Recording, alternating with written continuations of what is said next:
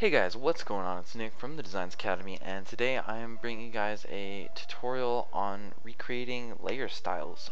This is something that I help a lot of people with all the time. They see a cool banner or something that they want to try and recreate in some sort of a similarity, and a lot of people can't do that or have trouble doing that and need some help. So I help a lot of people with that, so I'm going to show you guys kind of my process of recreating some layer styles. This is one that somebody sent me last night. Zoom in a little bit, it's going to get a little blurry, but you'll get the point. He wanted to try and recreate this text, so I went through and tried to help him as much as I could get something vaguely similar to this. Now obviously there's some things that you're not going to be able to redo, or that are going to be very difficult for you to redo. So it depends on how similar you really need to get it. A lot of times you can get it pretty close and it'll look pretty good. This is a pretty cool layer style. I actually really like this a lot.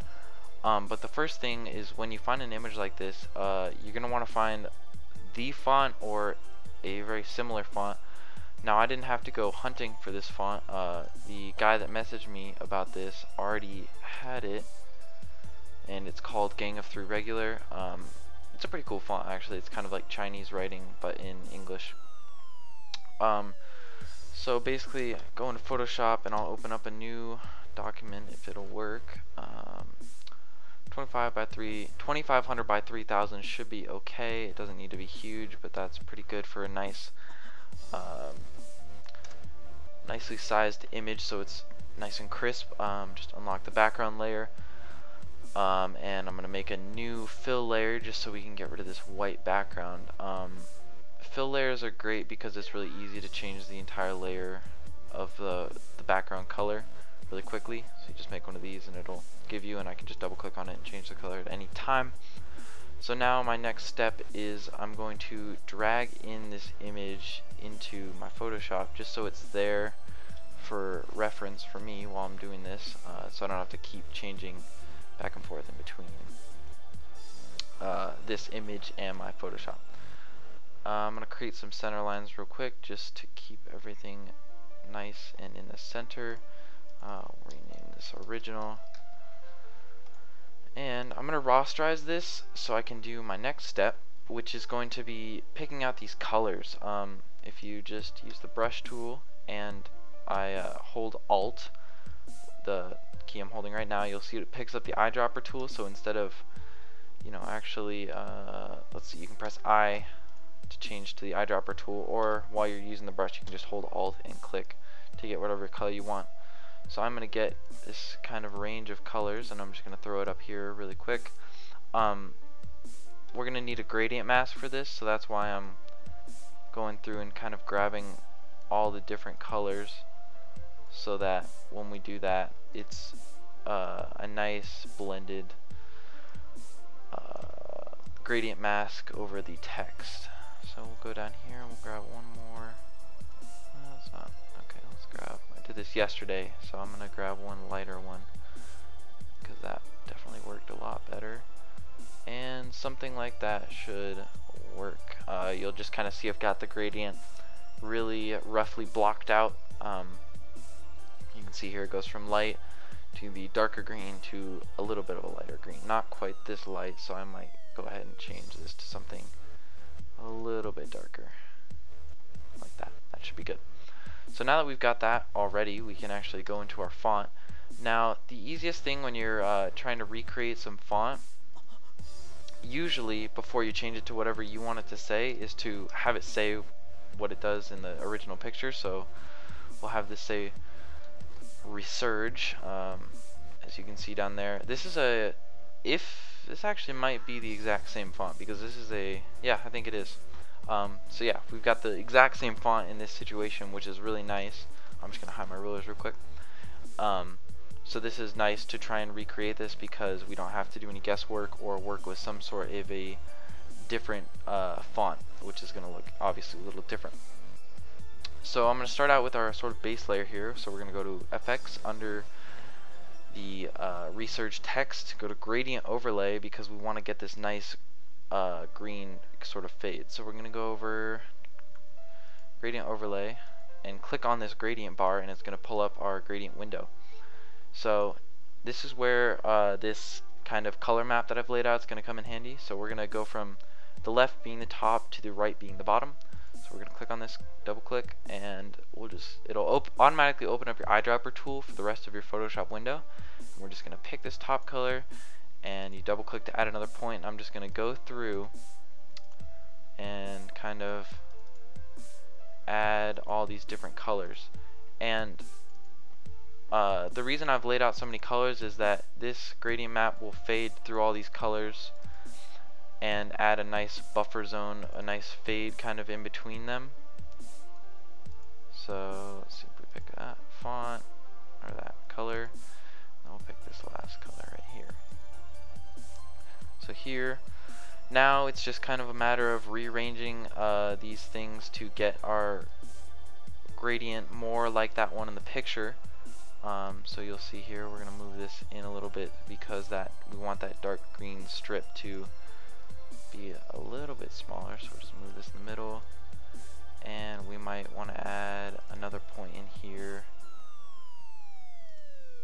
something like that. Well, let's do that. This is just kind of messing around with it to get it to as similar as the other one as you want, or if you find something that you end up liking better than the original, you can always use that. Let's see here. Let's delete this point. Yeah, just a little bit of like toying around, just trying to get it to look right until we like it. This point will not delete. Why? This gradient map thing gets a little funky sometimes. Kind of hard to use. So we'll just do that, I guess. Now we've got this, and I'm gonna go ahead and say that's, for tutorial's sake, that's probably close enough. Obviously it's not perfect or anywhere near perfect, but for right now it's good enough. I did one yesterday which I will show you guys right now. Let's see here, research.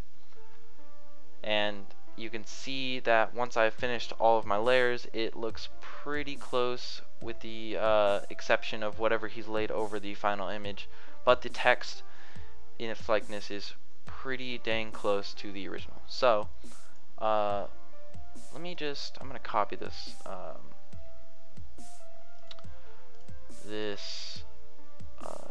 gradient overlay really quick, just because this one turned out really good.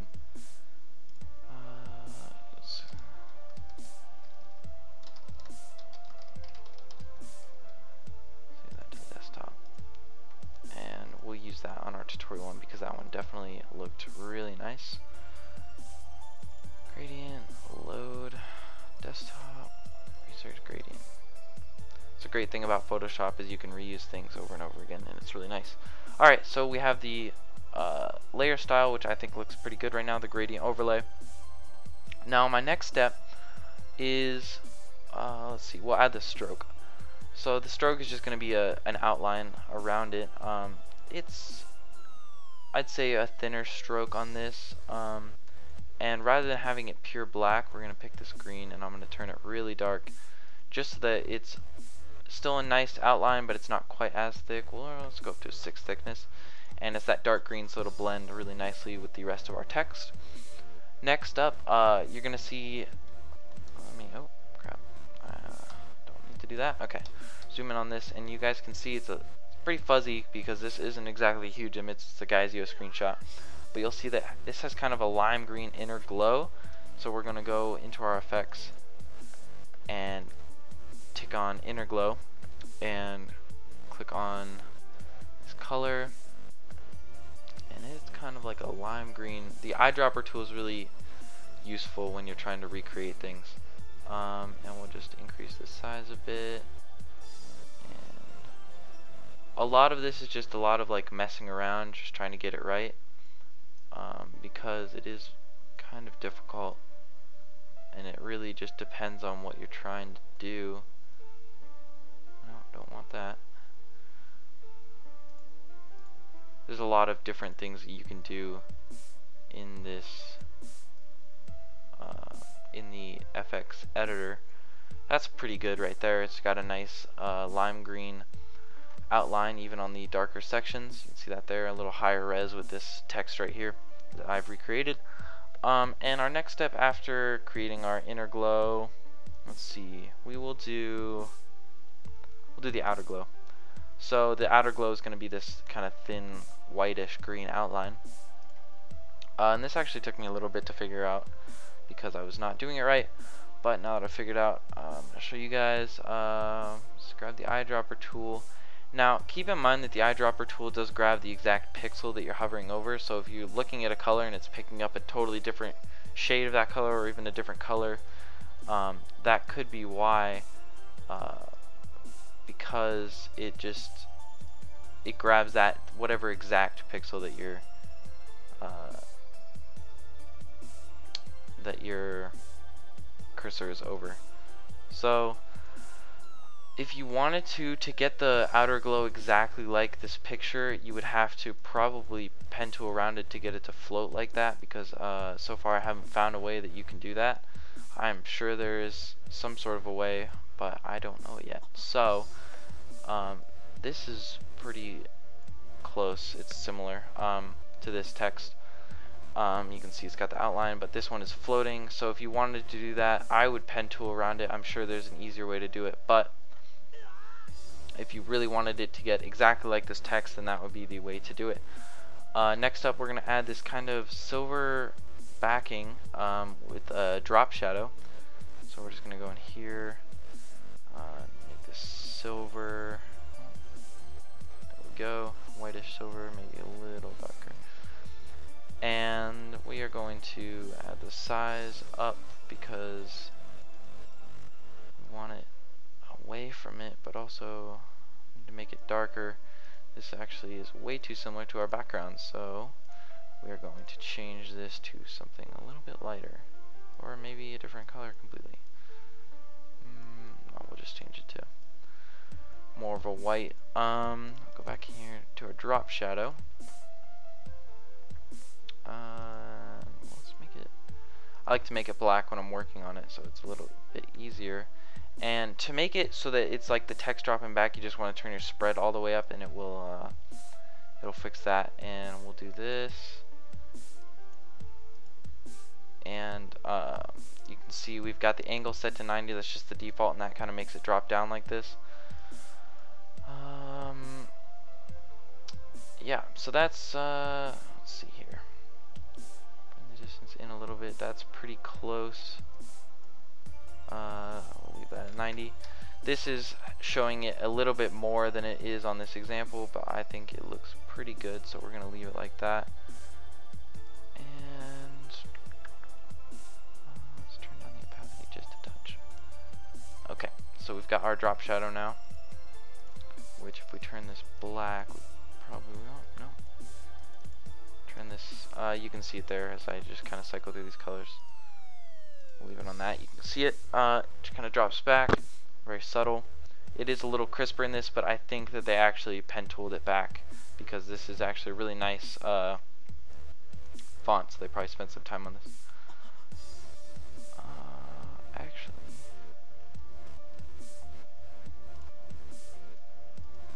Okay guys, I have actually figured out a better way to do that drop shadow to make it kind of the more crisp silver way that it is in the example. So we're just going to disable that drop shadow that I just added. We're going to duplicate the research text and put it behind the original, and we're going to hide all the effects except for the stroke because that's the only one that we actually want. We'll hide the other text for a second too. So you can see we've got the stroke now.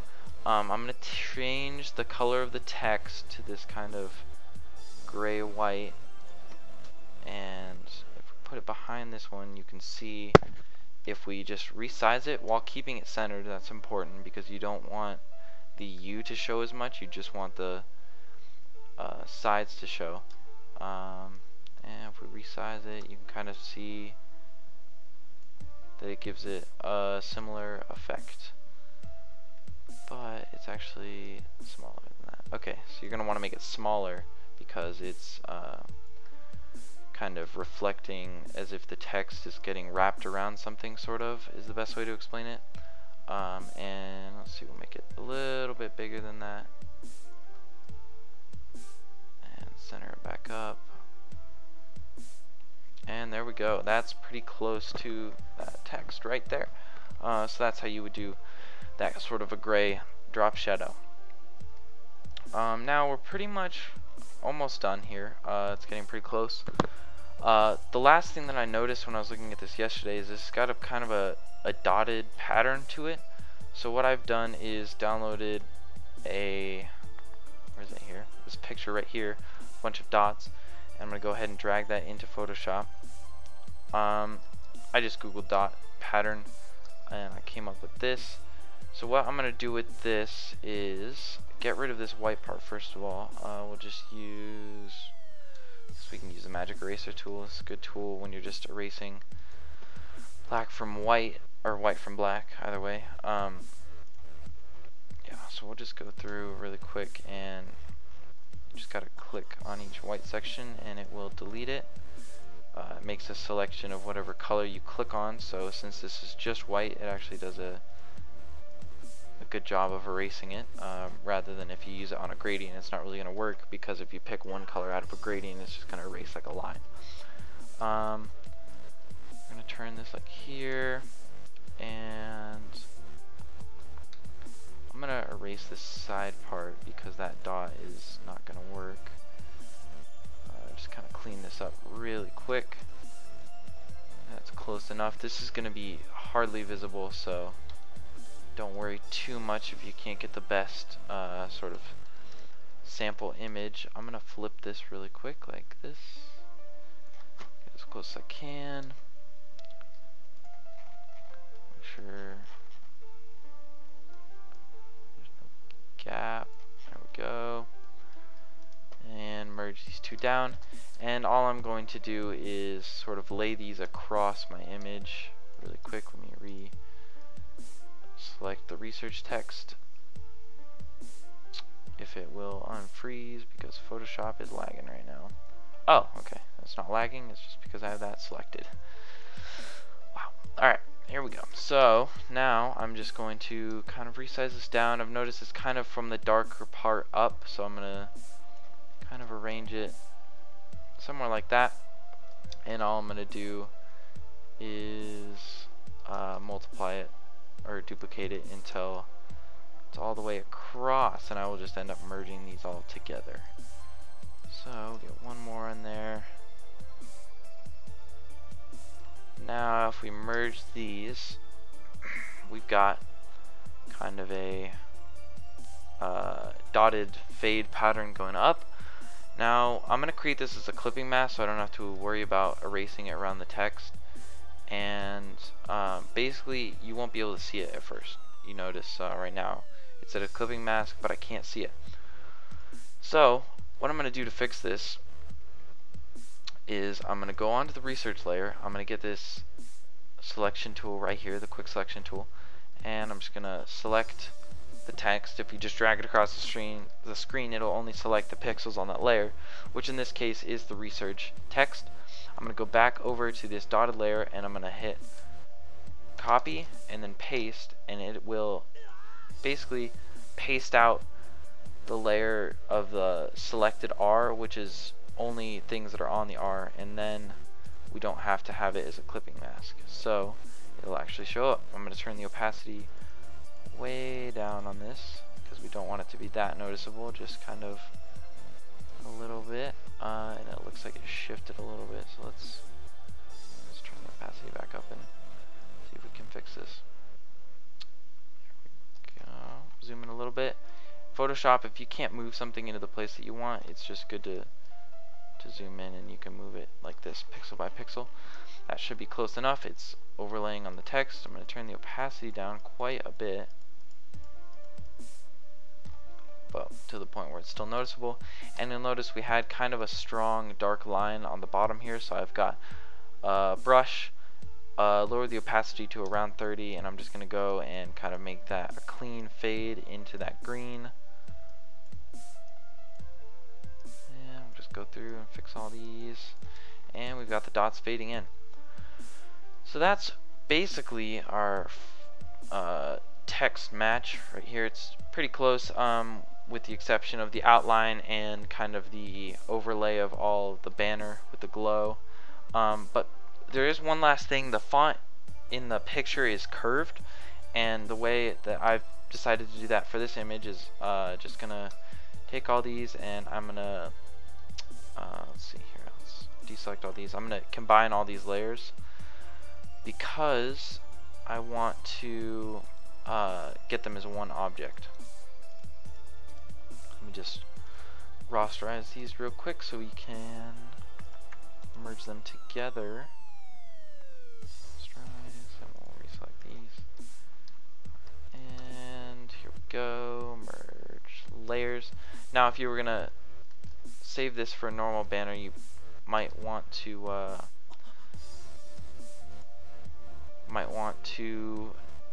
not merge these together, or at least keep a backup just in case you ever want to edit them. I just need to unclick these. Okay, yeah. So we're going to merge these layers. It did mess up the stroke, so I don't know why it's doing that. Alright, anyway. Basically, you're going to want to merge these together. Hang on a second, I'm gonna figure out how to merge these. Okay, yeah, so I just had to rasterize the layer style real quick.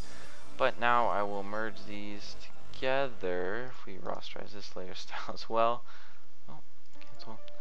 Photoshop can be a little bit confusing at times. Okay, it's still showing the outline green. Whatever, we're gonna leave it for now. Don't remember how I did it last night. But I will merge these layers so I can show you guys how I created the spherical kind of thing. So we're gonna go to filter, let's see here, distort, and spherize, which if you know what a sphere is, it's a circle. So we can see here in our preview window that the more that we turn this up, it's at 100 right now, we can actually turn it into more of a sphere. So you can see here it's a circle, and it's curved now. Now it's not the exact same curve. The curve in the picture is a little bit down, but this basically gives you the idea. We've pretty much recreated this text fairly well. There obviously are things you could do better. I'm just doing this really quickly to show you guys for a tutorial. This looks a lot better, the one that I did yesterday. But yeah, guys, that is how I basically go about remaking layer styles that people send me, because it does happen a lot. People will find cool banners and they want to know how to recreate them, so these are kind of my steps to do it. Hope you guys enjoyed this tutorial. Leave comments down below for any other tutorials you'd like me to do. I do have a better computer now, so I can do tutorials in Photoshop of more stuff like this. We just recorded our 7K Q&A, and it's about 40 minutes long, so look out for that. It will be going up on Friday, so hopefully you guys will enjoy that. It's been Nick from DesignsAcademy. Peace.